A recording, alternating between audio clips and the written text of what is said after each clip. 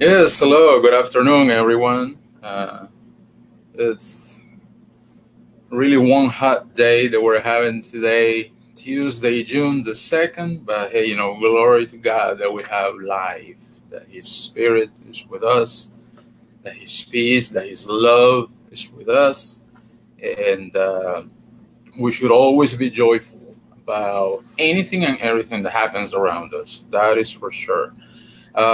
So today I'm going to be sharing a study, a meditation about how we as Christians can stay strong. Um, how can I be strong as a Christian, as a son of God? And how can anyone basically find that strength to keep surviving? And basically, we need strength in order to overcome so many obstacles that we might find in life. We need a lot of strength. That is for sure, and that strength comes from God. So let's just make sure that we always strive to get it. We always strive. We always persevere, trying to get this particular strength that only the Lord can give us. Um, Also, I want to make sure that whenever you feel that your spiritual life is not at a level that you feel that it should be, basically, when you say, hey, in the spiritual sense, I feel like I'm falling. Well, even though you feel like that, don't give up. I'm telling you right now, do not give up. And if you think that just because you're feeling some kind of temptation, that's okay. Being tempted doesn't mean that you're falling for sin. Temptation is not sin. So even Jesus was tempted. So this is not sin. This happens to everyone. So remember, um, even though you feel temptation, don't act on it. If you're not acting on it, you're not in bad standing with Jesus. You're just living your life in this world that is basically full of those temptations. Um, so I just want to give you some ideas on how to feel the strength of God in your life. And this is something that I need, something that everyone needs. All of us should be doing. Uh, I highly recommend to get to know your own self. Basically, know your own weaknesses. Like, for example, I ask God all the time, if I forget something, please remember me. Remember somehow, some way, my weaknesses. Um, like, for example, if you know you have a weakness towards alcohol, towards drugs, towards women, towards men, you have a bad temper, you have a bad attitude, you have no patience. Those are all weaknesses. So when you know your own weaknesses, then you know how to pray about them because you're clear about your needs. You're clear about what God needs to be doing for you. So it's actually good that you keep track of your weaknesses. And little by little, when you gain strength and your spiritual life becomes a mature one, then those weaknesses will little by little go away. So always have patience. Always have patience. Be patient with yourself. If you're patient with yourself, you're going to be patient with others. Yes. Yes, indeed. Um, so also, I highly recommend that you cooperate with God. Rely on Jesus Himself. Rely on Jesus Christ because He will help you overcome weaknesses. Know what I mean? He is stronger than anyone out there. There's no one in the spiritual sense that is stronger than Jesus. So please always be on His side. Please always communicate with Him. Please always pray to Him. Please always share your deep emotions, your deep feelings with Him, Jesus Christ, because He will give you the strength. Um, and He lives in our hearts. Never forget that. So that particular day when you were like, okay, I accept Jesus as my Lord and Savior, and I understand that I need to repent from my sins, and I feel it in my heart that I have repented from my sins, then that's when Jesus actually enters your heart and lives in it. He comforts you, he comforts me, he comforts anyone that has accepted him as his Lord and Savior. So I want to read to you a Bible verse right here. I don't want to just read it. I want for you to see it. So I'm going to put it on the screen so that way you and I can read it at the same time. And this is going to be in the book of Galatians. So this is the book of Galatians, chapter 5, verse 22 and verse 23. You see it on the screen, right? Chapter 5 from the book of Galatians, 22, 23. And we read the word in the name of the Father, the Holy Ghost, and the Son.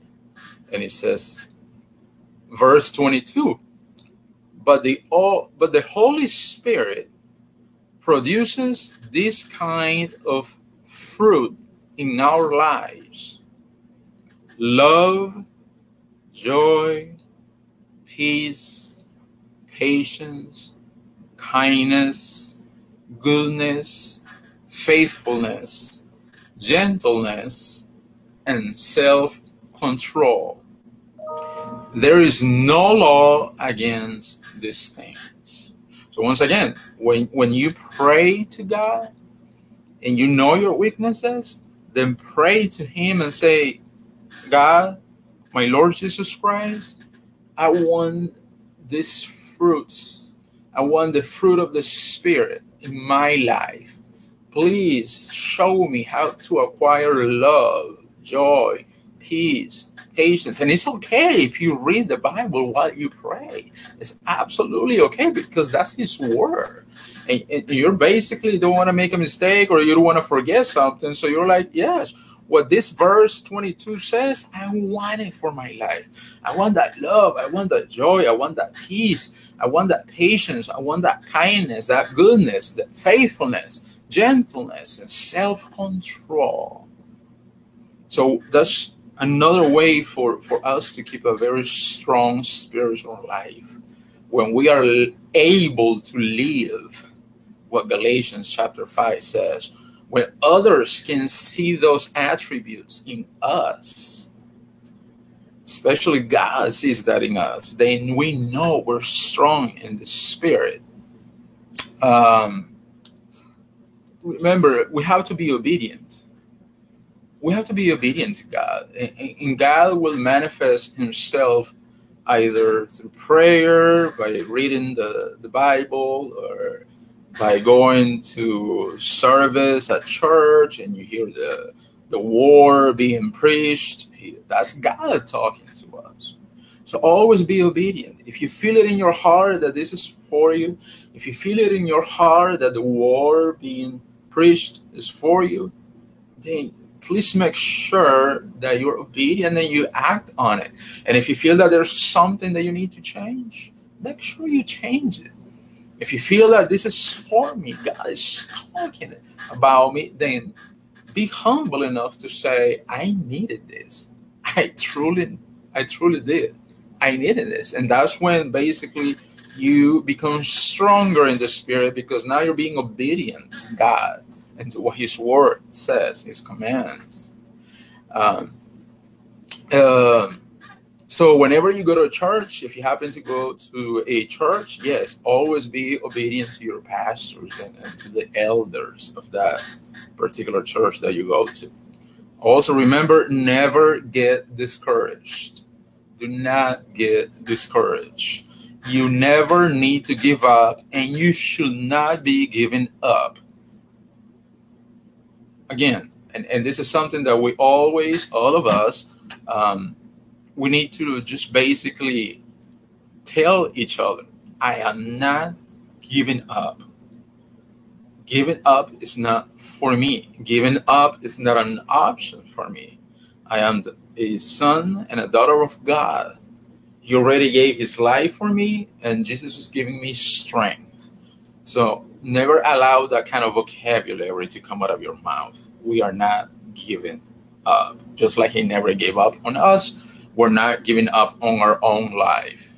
Remember a baby. If you have a baby, I mean, you should know this better. Like, remember how babies, they start crawling and they want to take a step. They stand up, they hold on to something, and they take one step at a time, but they never give up. They try, they keep trying every day. And then you're like, oh, when are you going to walk? And then a week later, a day later, 2 days later, you know, every baby's different. But the whole point is babies don't give up. They just don't know what that is. They are very consistent. So they take one step at a time, another step, until you see them running all over the place. That's just basically the way we should be in our spiritual life. Same way. We're going to be like, you know, very strong in the spirit, which is what God says. I want to read to you another scripture in the book of Acts. So let me go ahead and share the screen again with you so we can both read it at the same time. So I'm going to be reading the book of Acts. It's going to be chapter 1, verse 1 to verse 8. And it says like this. In my first book,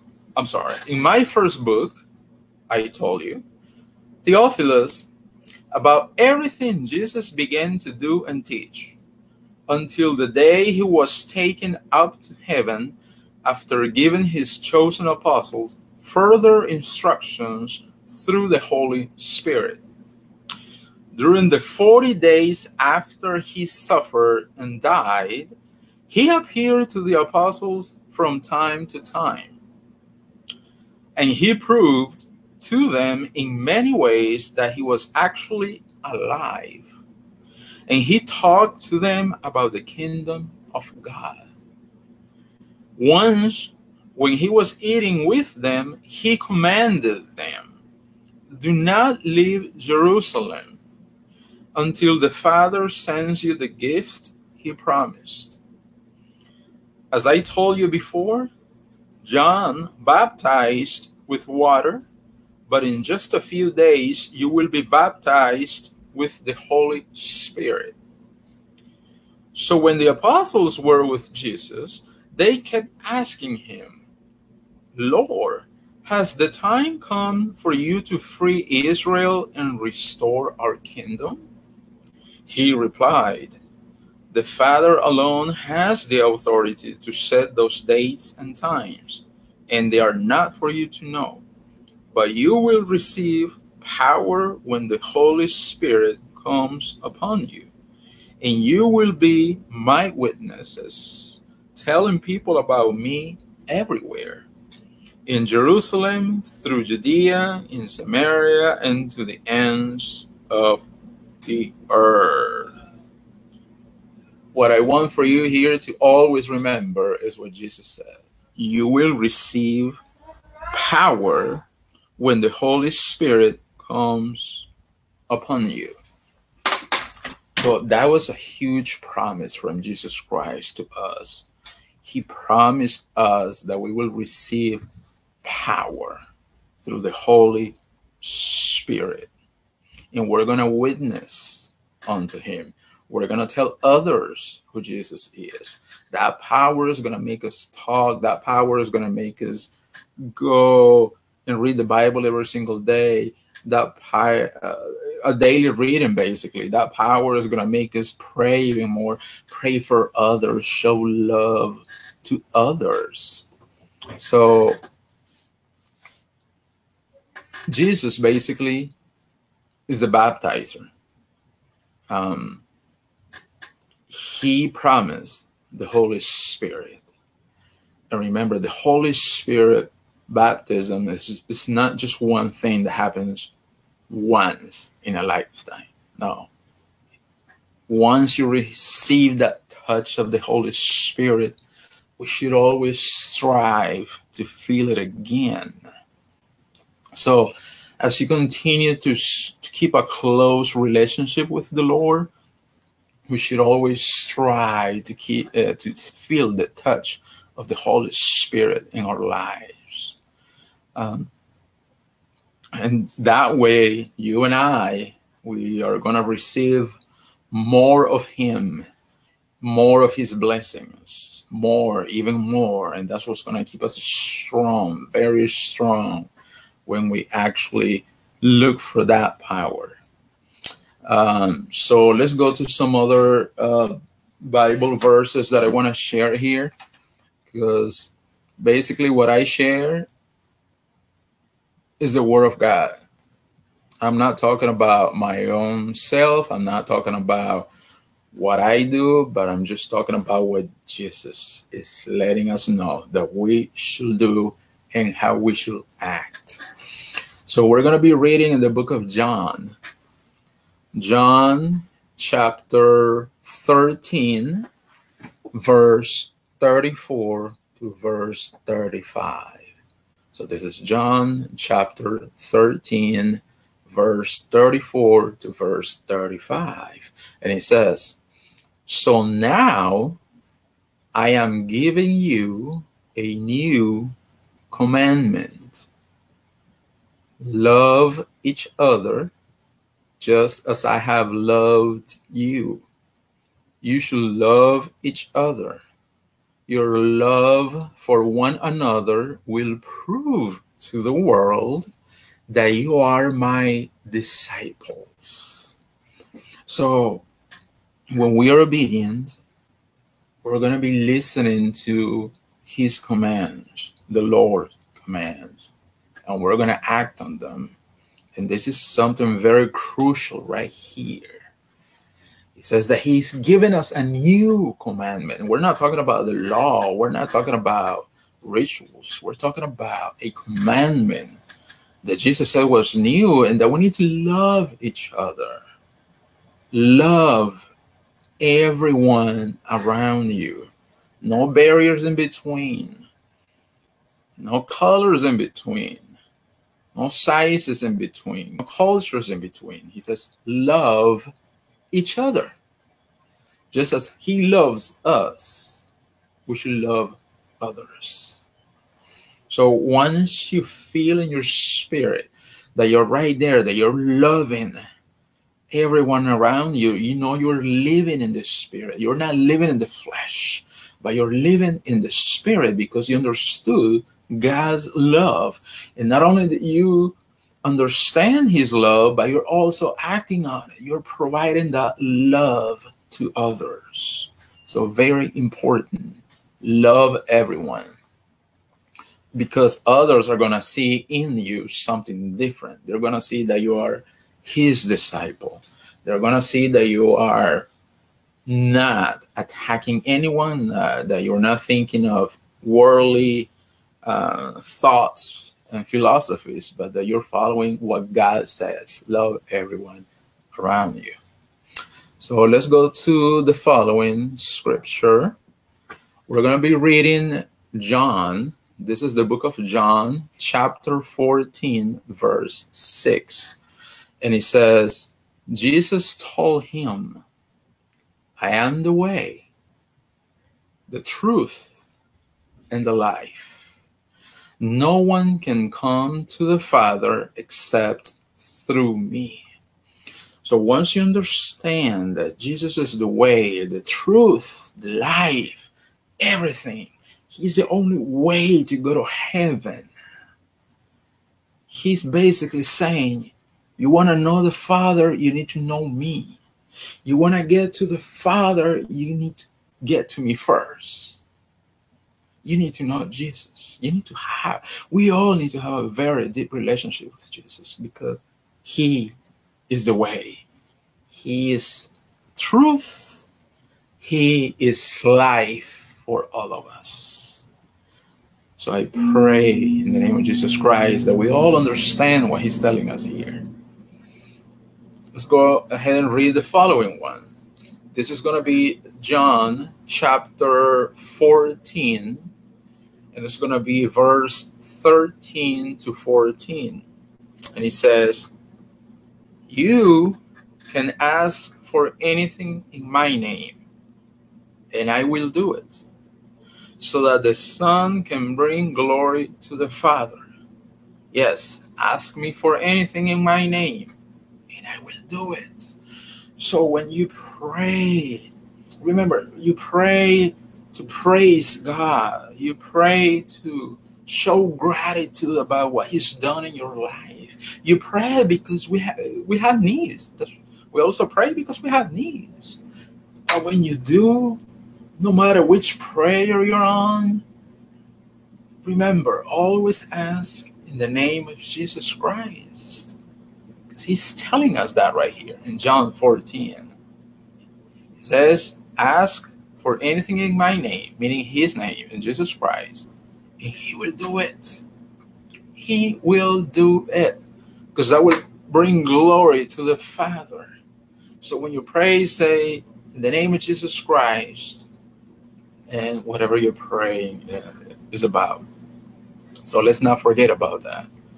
The following scripture is going to be same chapter, John 14, but this is verse 15. And it says, "If you love me," meaning that if you love Jesus, "obey my commandments."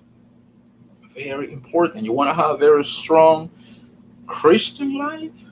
You need to obey what Jesus says. We all need to obey every single day what Jesus is telling us. He's very clear about this particular commandment. He says it right there. If you love me, obey my commandments. And huge commandment we just read was to love everyone around you. Love each other. Look what's happening in the world right now. Look at all this people, looting, stealing. Look how cops are acting. You've seen the news. I don't want to go, that much deep into it, but you've seen what's happening all around us. And this is because we have not understood yet that if we obey what God is telling us, if we obey His commandments, things are going to get much, much better. If we can just learn to love each other, then things are going to get way better. But that's not going to happen unless we obey Him. That's what He's saying. If you're saying that you love me, you're going to obey my commandments. Just basically, an example will be our parents. If you say that you love your mother and that you love your father, you're going to obey them. Know what I mean? As long as they don't ask you to do something illegal, but in general, their advice was good for our lives. So I cannot say I love my parents, but I never obey them. That just makes no sense whatsoever. And also God says that to us. Love me, obey my commandments. Let's read now, same chapter. So John 14, we're going to be reading verse 27. And it says, "I am leaving you with a gift, peace of mind and heart. And the peace I give is a gift the world cannot give. So don't be troubled or afraid." So this is going to empower our spiritual life, our daily lives. Once we understand that this peace that we desire can only come from God. Jesus is the only one that will give you this peace, this precious peace that we need. We cannot find it in worldly things. We cannot find it by eating a lot. We cannot find them by exercising a lot. We cannot find them by traveling the world. We cannot find it by reading some book that who knows what it's talking about. No, God says it right here, that this is a gift from Him to me, to you, to us, peace of mind and peace in our hearts. He's the only one that can give us that peace. So let's understand that. Let's never forget that. Now we're going to the following chapter. And this is chapter 15, verse 5. And it says, yes, I am the vine. You are the branches. Those who remain in me and I in them will produce much fruit. For apart from me, you cannot do nothing. Let's read that again. Jesus is the vine. We are the branches. Those who are close to him and those who have him in their hearts, those are the ones that are going to show fruits, the good attitudes, the good behaviors, the good knowledge, the good wisdom. And he's clear when he says, if you're living your life apart from me, you're not going to be able to do anything whatsoever. Anything whatsoever. That is crucial. Crucial. Crucial. And one more verse here. This is from John 15, 18 to 19.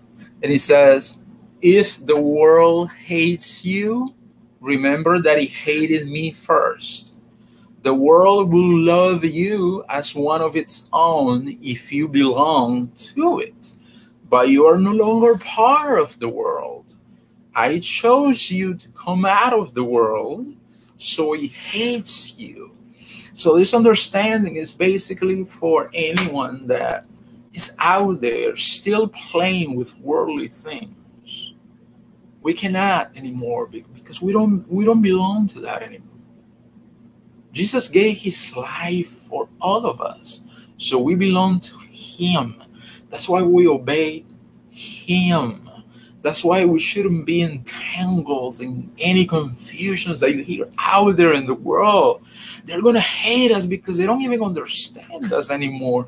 They're like, what happened to you? I used to drink with you. I used to do drugs with you. We used to do this. We used to do that. And then all of a sudden you're like, no. That's basically because the Holy Spirit touched us and changed us for the better. We needed to be changed. So that way we can obey Jesus. And if we obey Jesus, we're on the right path, which is the way, the truth, and the life that Jesus was talking about. And if we are on that way, then we're on our way to heaven, which is ultimately what should be our goal in life. Flesh, this is going to die. There will be a day. This is all going to die. But the soul will keep on for eternity. And it's up to me and it's up to you to choose where your soul is going to be for eternity. And make sure that it's in heaven. It's in heaven. And the way you're going to make sure that it goes to heaven is by obeying Jesus, by allowing him to live in your heart, by allowing him to advise you, by allowing the Holy Spirit to touch you, by empowering yourself with the Holy Spirit every single day. Thank you so much for listening. If you have any questions, any particular advice, you can see right here. I'm on Twitter.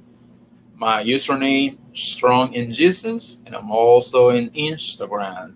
You will find me by my whole name, Javier Jose Hernandez Rosales. And also, if you're not yet going to like a particular church, then I highly encourage you that you attend one. And if you don't have any idea, well, I now go to Ministerios Más Que Vencedores. This is a church in Stone Mountain, Georgia. You can see the address right here. So 4678 Central Drive, Stone Mountain, Georgia, 30083. And this right here is our logo. You can see it right here. That's our logo for the church. So be blessed in Jesus Christ. Stay strong. Stay positive. Always follow Jesus' commands. Thank you. Have a great day.